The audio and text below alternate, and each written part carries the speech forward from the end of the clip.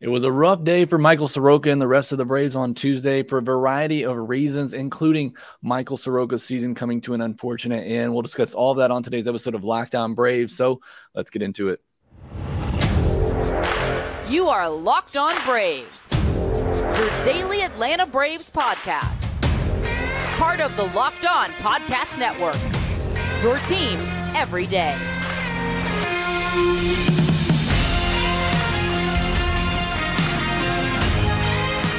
Hey, and welcome back to Locked On Braves, part of Locked On Sports Atlanta, where we cover your favorite Atlanta sports teams each and every day.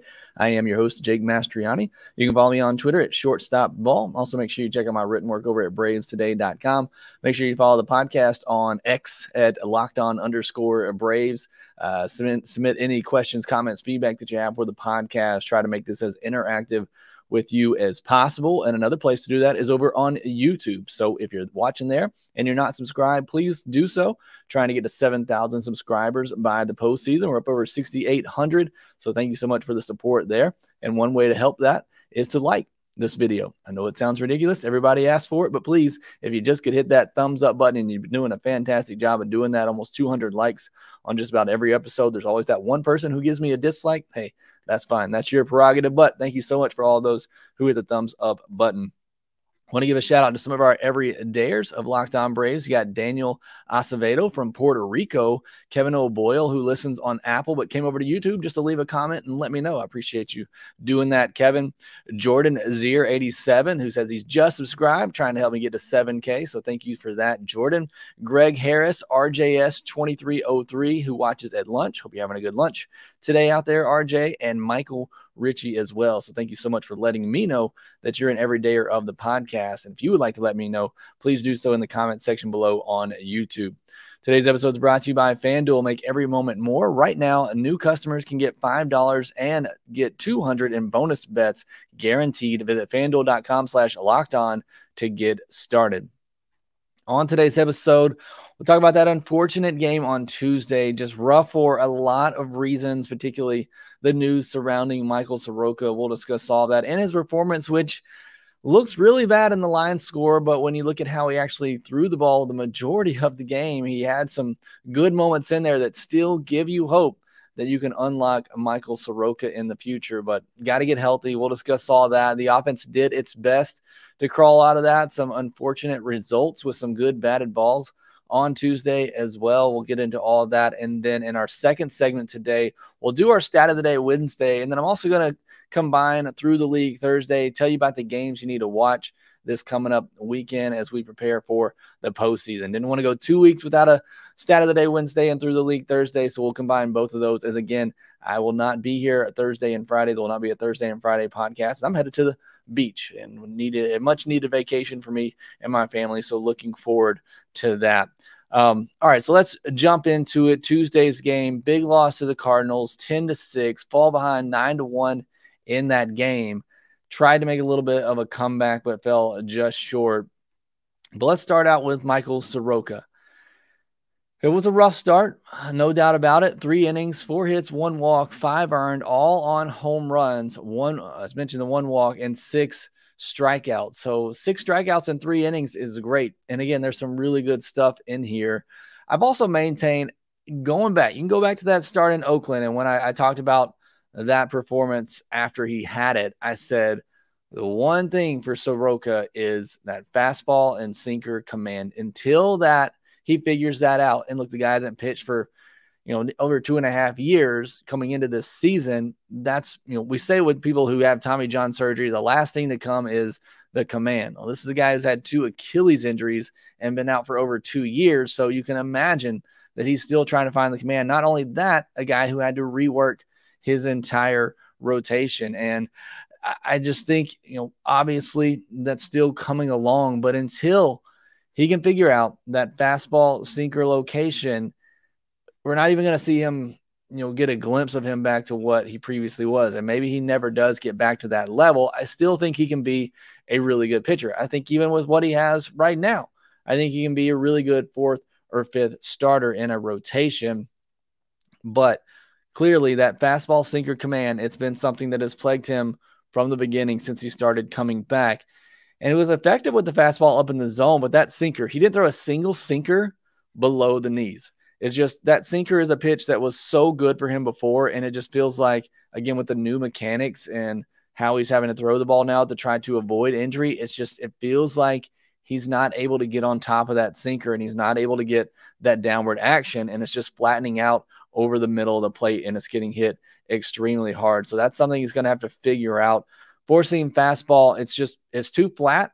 He had some success with it up in the zone when he got it high enough. It was able to have some ride up at the top of the zone, but when he missed that spot and left it over the middle of the plate like he did to Tyler O'Neill, it's going to get hit really hard. It's just he doesn't have that velocity on it, and when you don't command it, it's going to get hit particularly hard at the big league level. You just can't miss over the plate with four-seam flat fastballs like that. So that right there is still the key to me with Michael Soroka and him getting back to somebody who can be a consistently good big league pitcher. He's got to figure out that fastball command, or he just needs to play more off of the slider, because the slider is still a devastating pitch. And you saw that on Tuesday night, how good of a slider he has and just how great it can be, especially when he can get it over for strikes down and away to righties and then run it off that plate for strikeouts when he needs to, or drop it just below the zone. I thought he had great control of that slider, and it may be something going forward where it's a pitch that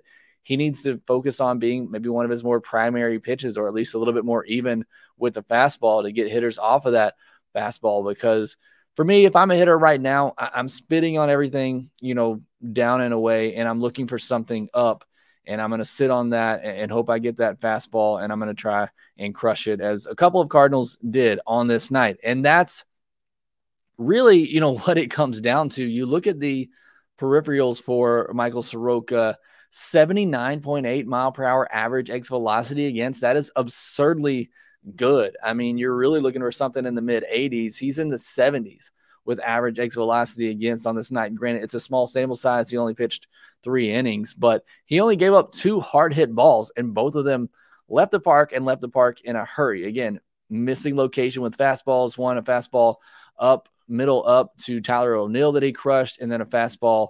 It was kind of low and away, but still too much middle of the plate for Nolan Gorman, who just dropped the bat head on it and drove it out to left center on a really good swing. That was really the only 2 hard hit balls, or it was the only 2 hard hit balls he gave up. Unfortunately, the first one came after a couple of bloop hits. Arenado beat the shift going the other way. Jordan Walker blooped in a double just out of the reach around a diving Ronald Acuna Jr., and then you give up the 3-run homer. That's tough. And then the second home run came after a walk, which is obviously of his own doing. So again, just unfortunate timing on those home runs, having multiple runners on base. So hate that for Soroka, who I felt threw the ball a lot better than his line score is going to tell you. And I get it. There's people out here says all that matters is how many runs you give up. And I get that, but still, I thought he threw the ball much better than his line looked. 8 whiffs on 19 swings. That's a 42% whiff rate. That's just insane. 4 whiffs on 6 sliders. Like I said, that slider is still just a devastating pitch. 15 called strikes. He had a 38% called strike plus whiff number or percentage on this night in just 60 pitches. So again, certainly some bad in there. He's got to figure out that fastball command, but that slider is still such a devastating pitch. It gives you hope that Soroka is still in there. I know there's a little bit of fan bias coming out of me because I just want to see him succeed. But again, when I watch him pitch, I just feel like if he can figure out that fastball command, avoid that flat fastball over the middle of the plate, and maybe work ahead with that slider a little bit more, he can still be a really effective pitcher. So unfortunately, he did leave the game early with a hand injury, which I'll talk about more later in the podcast, but he did unfortunately leave this game. But I want to get to the rest of this game first. Cardinals lineup was really good. I kind of hinted at that coming in. They're 9th in baseball in OPS, 8th in home runs. So that's just something to note, not just for this game to make excuses for Soroka, who can only give up 2 hard hit balls, but going forward in this series, as you look at this Cardinals lineup, offense has not really been their problem this year. It's been pitching. So this is a very good lineup and a good test for this Braves pitching staff. But frustrating night for the offense. They absolutely crushed Miles Michaelis, but couldn't get the results. 96.9 mile per hour average exit velocity against Michaelis. I mentioned Soroka's average exit velocity against almost 20 points lower than what it was against Michaelis. He had just 4 whiffs on 42 swings. Nobody was missing. He wasn't really fooling anybody. 11 hard hit balls against Michaelis, just 5 of them for hits. 21 balls put in play against Michaelis were hit 92 miles per hour or harder. So, look, the offense scored 6 runs. They did its job. This game's clearly on the pitching staff, but it just felt like there could have been more done offensively. Just some batted ball luck, some great plays defensively behind Michaelis for the Cardinals, but somewhat of a frustrating night for a night where you score 6 runs and double-digit hits for your offense. They also just couldn't get that big hit with runners in scoring position, 1 for 9 with runners in scoring position, so really just couldn't get that big hit. And, one thing about this offense, we know you can never count them out. Even when they give up 9 runs early, they're down 9-1. You just felt like there was a rally in them. And in that 8th inning, really had a chance there, 2nd and 3rd with Acuna coming up. He grounds into, gets an RBI ground out, but in that inning comes to an end. Next at bat with Ozzie getting out as well. But they were right there and they had a chance, forced the Cardinals to use their better bullpen arms. And now you got kind of them taxed, and you got Strider and Fried ready to come in these next 2 games, set you up for an opportunity to still win this series. But this offense just can never count them out. They're just too good. Olsen and Riley both with homers. Good to see that, particularly Olsen get that home run swing going again. Michael Harris with a good night, couple of hits, also made a great catch in center field. As for the Acuna watch, 0 for 5, had 5 hard hit balls. That is very difficult to do, to go 0 for 5 and hit the ball that hard all 5 times. He's now 0 for his last 12. So he is due, I guess you could say. We don't see too many over 12s from Ronald Acuna Jr. Again, still hitting the ball extremely hard, just having a little bit of tough luck himself. I said, maybe he's pressing a little bit too much, maybe trying to get the home runs. I don't know if that's the case. I don't have any evidence to back that up. But either way, he's still hitting the ball hard. He's going to obviously snap out of this. Just some bad luck here these last couple of games. All right, next we're going to go into our Stat of the Day Wednesday. We're going to talk about the 5th starter spot and how bad they've been and how much this offense has helped cover that up. We'll also go through our Through the League Thursday/Wednesday segment on today's podcast. We'll talk about that next. Are you struggling to close deals?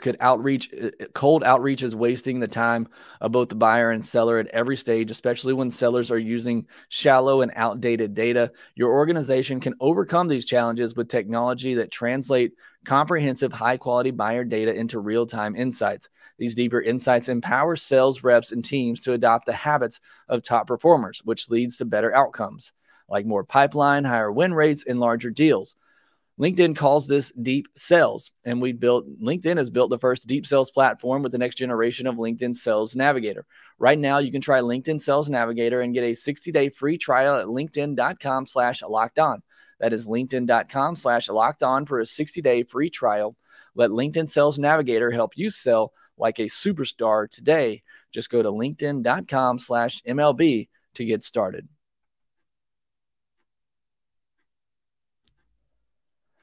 All right, it'll be the Braves and the Cardinals again on Wednesday night, starting at 7:20 p.m. Eastern. Catch every pitch of the Braves' hometown broadcast with SiriusXM on the SXM app. Search Braves. All right, we'll do our Stat of the Day, a Wednesday segment here first. And our Stat of the Day is 6.17 ERA.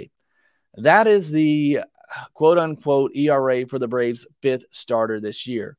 That is the combined ERA of Schuster, Torino, Soroka, Winans, A.J. Smith-Shawver, Colby Allard, Dylan Dodd, and Darius Vines this season. Now, those guys have combined for 37 starts, so this is more than just the 5th starter. These guys have had to cover, for other guys as well, and a normal workload right now for a 5th starter would be 27 starts. So we're talking about 10 more starts, but still, these are the guys they've tried to fit into the back of the rotation this year because of injuries and everything going on with the Braves rotation. You've gotten 10 starts out of Schuster, a 5.26 ERA, 5 starts out of Yanni Torinos, a 9.27 ERA, 6 starts now out of Michael Soroka, a 6.40 ERA. Alan Winans has 3 starts with a 5.17. A.J. Smith-Shawver, 4 starts with a 5.12. Allard, 3 starts with a 5.56. Dylan Dodd, 5 starts with a 7.40. And Darius Vines, 1 start with a 3.00 ERA. So you can see right there, it's been pretty rough for the Braves this year. Yes, they've had plenty of depth to cover these innings and get these starts, but no one has particularly grabbed one of these roles and latched onto it. You see, nobody except for Vines, who has just 1 start, has an ERA under 5 this season. And a lot of them, it's limited sample sizes. And a lot of these guys, as I mentioned, they're getting bounced back and forth, which I just personally don't think is the best thing in the world. But again, they haven't come up and they haven't earned that opportunity to get another start in the rotation. You could argue Winans did early on and they sent him down and then brought him back up. And Vines, you can say what he did in Coors probably deserved another opportunity, but they sent him right back down. So again, I'm not going to get on my soapbox again. I just don't love the yo-yoing back and forth with some of these guys. You're going to give them a chance like you did Chirinos. Give them 4 or 5 starts, see what they can do, especially at this point of the season or even the last month of the season where you had such a big lead and you had the opportunity to do that. All that said, some of these guys have had mixed results. They've come up, they've had good starts mixed in with really bad starts, which kind of leads to the ERA that they have. What I think is really crazy when you look at these 5th starters and you look at these starts that all these guys have had and how bad their ERAs are. Again, a 6.17 combined ERA from all these guys through 37 starts this year. And the Braves' record in these games is 23-14. I don't know about you, but when I was putting this together, that just absolutely blew my mind. The fact that these guys have a combined ERA of 6.17, and yet the Braves' record in these starts by these pitchers is 23-14. They're 5-5 when Jared Schuster starts, 4-1 when Johnny Torino starts, despite a 9.27 ERA, 4-2 in Soroka's outings, 3-1 in AJ Smith-Shawver, 1-2 with Allard, 4-1 with Dylan Dodd, despite a 7.40 ERA, and 1-0 with Darius Vines. So, outside of Winans and Allard, they have a winning record, or at least a 500 record in the case of Schuster, with everybody else. They're 23-14 in those 37 games, despite a 6.17 ERA. So what does that tell you about this team? Tells you a couple things in my mind. This offense covers up a lot of mistakes, and we've talked about that before, whether it's the errors or it's the pitching staff, the 5th starter spot where they have struggled. This offense covers up a lot of mistakes. That's just how good this offense is. Can you count on them to cover up those mistakes in the postseason? That's what remains to be seen, and I hope that's the case, and I think they can, because I don't really think it matters the opponent and the pitcher. Certainly they're going to face some really good pitching in the postseason, but I think this lineup is so deep and so good and so talented.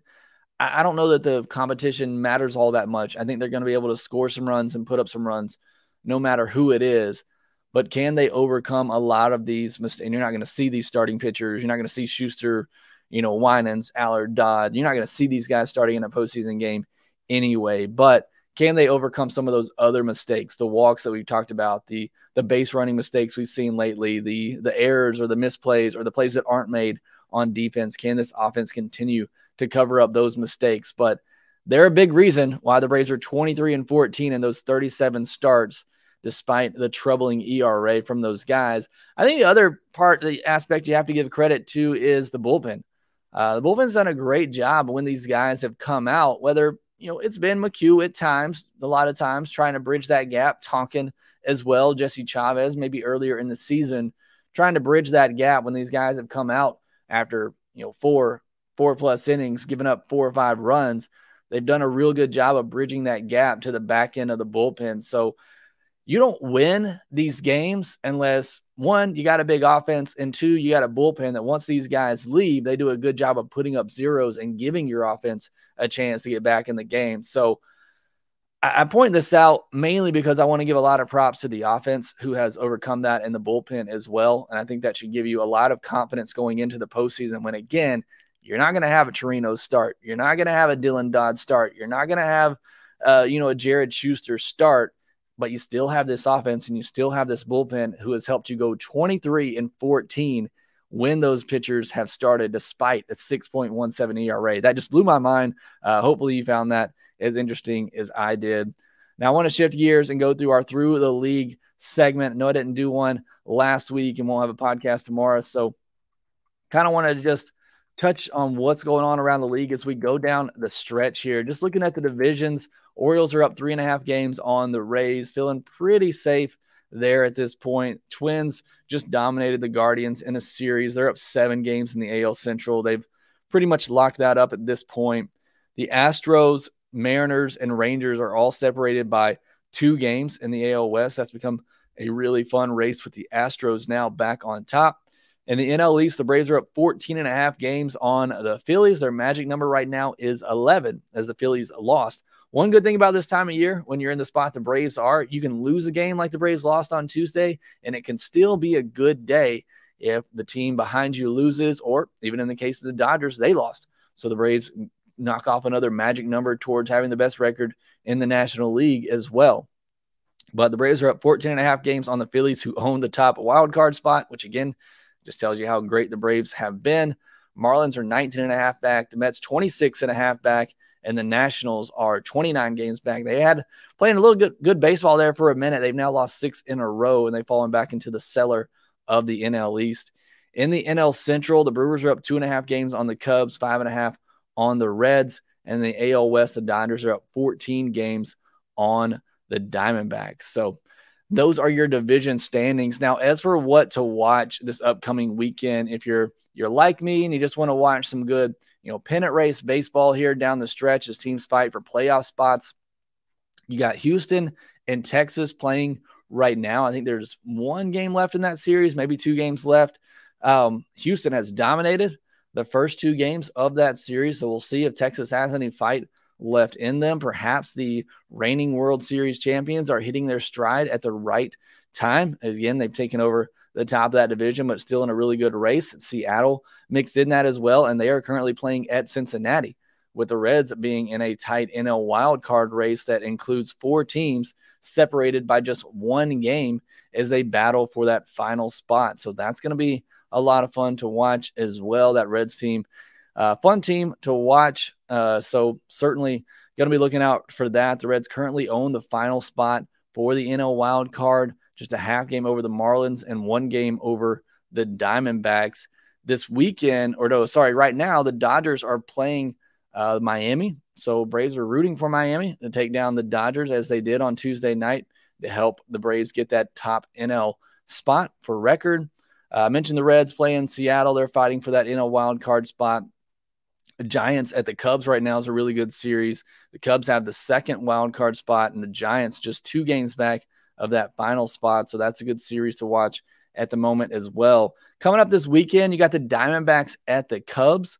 That will be a very important series for the NL wild card. And you got Miami at Philadelphia this weekend. So we'll see if the Marlins can get hot. Maybe somebody can chase down the Phillies, because as it stands today, the Braves would be that top spot. And so they would play the winner of the Phillies and the Cubs. So we'll see if that shakes up. Right now, both of those teams are pretty firmly in those top 2 wild card spots. So it's looking like that's who the Braves are going to play. So might be a good idea just to watch those teams anyway and get a feel for what they look like, as that is likely to be the Braves' opponent in the NLDS this year. So that's just a look at what's coming up and through the league right now, some of the standings and some games to watch. So hopefully you enjoy that this weekend as the Braves are playing the Cardinals and the Pirates.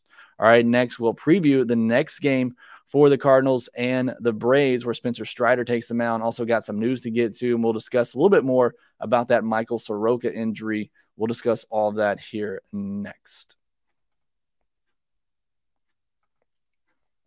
Get ready for the NFL season starting this Thursday night with incredible offers from FanDuel, America's #1 sports book. Right now, new customers can bet $5 and get $200 in bonus bets guaranteed. Plus, all customers who bet $5 will get $100 off NFL Sunday Ticket from YouTube and YouTube TV. Now is the best time to join FanDuel. The app is easy to use, and you can bet on everything from spreads to player props and more. So visit FanDuel.com/lockedon and kick off the NFL season with an offer you won't want to miss. Visit FanDuel.com/playsafe for tools and resources to help you stay in control of the way you play. FanDuel, official partner of the NFL. The Braves will be back on Wednesday night against the Cardinals at 7:20 p.m. Eastern. Catch every pitch of the Braves' hometown broadcast with SiriusXM on the SXM app. Search Braves. So the news segment of this, unfortunately, is kind of full for good and bad reasons. We'll start with the bad, and that is Soroka heading to the injured list with numbness in his fingers. Now, hate this just off the rip. I hate this for Michael Soroka, what he's been through, going through those 2 Achilles injuries, battling back, and then having this kind of end his season abruptly. Now, the good thing is that we're basically at the end of the year. So, he's gotten basically a full workload in for this season, especially coming back when you knew the Braves were going to limit his innings anyway. So, that's the one good thing, that it's happening now and not in the middle of the season and kind of disrupting him, although the Braves, in the way they handled him, I think maybe disrupted him, but they were kind of forced into that, needing pitchers in the rotation. Try not to get sidetracked on that again, but hate this for Soroka. But again, it's coming at the end of the season, so makes sense just to shut him down and just go ahead and wrap him up for the year, which I'm assuming is going to happen. I guess there's technically enough days left on the calendar that he could come back at the end if this were to clear up, but I got to imagine they're not going to take any chances with Soroka and just go ahead and shut him down for the season. I'm not a doctor. I'm not an expert. My wife's a physical therapist. I just asked her, and obviously she didn't have a chance to evaluate him, but I asked her what could cause numbness in the finger. She said it could be possible inflammation in the elbow or perhaps a herniated disc. So again, I don't know the extent of those. I'm sure he's going to get the proper care. Hopefully it's nothing serious. We'll get more information about that, I'm sure, here pretty soon, but hopefully it's nothing serious and he can work his way back, have a good offseason, get ready for next year. Again, I'm assuming his season is done, but we'll see what happens there. Just hate it for Soroka for, if this is the way that his season ends, to end like that with another injury. Now, the other question is he going to get Major League service time? Yes. If you are on the Major League injured list, you still collect service time. So the Braves likely are not going to gain that extra year of control, which is just confusing. Again, I don't want to go down that rabbit hole again and go through with the handling of Soroka this year and how they've done that, but it's looking like he's going to get enough service time this year that he will become a free agent after the next season. So again, I don't care about that at this point. I just care about the health of Soroka and hate it for that guy, and hopefully he can come back healthy. Also, Vaughn Grissom went on the IL at Gwinnett with a hip injury. So a bit unfortunate there. I know some of you, myself included, were hoping to see Vaughn Grissom maybe get another opportunity later in the year, see what he could do and possible fit for the postseason roster. Again, there's still time left. He could come back this year, but he was put on the injured list. And then on the good front, Kyle Wright, another rehab start, 3 2/3 innings, just 1 hit, did walk 2 batters, no earned runs, and 7 strikeouts through 50 pitches, 29 strikes. If they bump him up to 70, 75 pitches his next time out and keep him on 5 days rest, he could be back by the 15th and then maybe get 3 to 4 regular season starts. I think that's best case scenario. But again, we'll see how got to see how the next start goes. But, we could see him make 1 more rehab start and then return. I wouldn't be surprised if he made 2 more rehab starts and then maybe gets 2 or 3 starts at the major league level at the end of the season, but certainly an encouraging one for Kyle Wright on Tuesday night. All right, setting you up for game 2 between the Cardinals and the Braves is Dakota Hudson versus Spencer Strider. Hudson's gone at least 5 innings and given up 3 earned or less in his past 6 starts. Essentially, since he rejoined the rotation, they had moved him to the bullpen. So he's been really solid here lately. 7 innings pitched, 3 hits, 2 walks, 1 earned, no strikeouts against Pittsburgh his last time out. Sinker baller, gets a lot of ground balls. Slider gets a lot of whiffs as well. So he's got a good sinker slider combination. Kind of hoping what Michael Soroka can get back to. So we'll see how that works out for Hudson in this game. Strider, avoid the long ball. That's my one key with him. Again, it just feels like a lot of games this year, he's been just absolutely dominating, and then gives up a bloop, walks a batter, gives up a 3-run homer, and it just blows up his final line. So we want to see him avoid the long ball, or at least make sure nobody's on base when you do so. And we saw how powerful this Cardinals lineup can be. So that's my key with Spencer Strider. We know how dominating he can be, but can he avoid that 2-3-run homer and put up another really good line of 2 earned or less, continue to lower that ERA and try to get back in that NL Cy Young discussion. He's in that discussion, but try to continue to make his case to win the award. Again, it'll be Spencer Strider and Dakota Hudson on Wednesday night as the Braves take on the Cardinals at 7:20 p.m. Eastern. Catch every pitch of the Braves hometown broadcast with SiriusXM on the SXM app. Search Braves. Thanks for making Locked On Braves your first listen of each and every day. That will do it for this episode of Locked On Braves. Make sure you follow us on X at LockedOn_Braves. Follow me at ShortstopBall. Also, make sure that you rate, review, and subscribe to the Locked On Braves podcast wherever you get your podcast, and we will talk to you next time.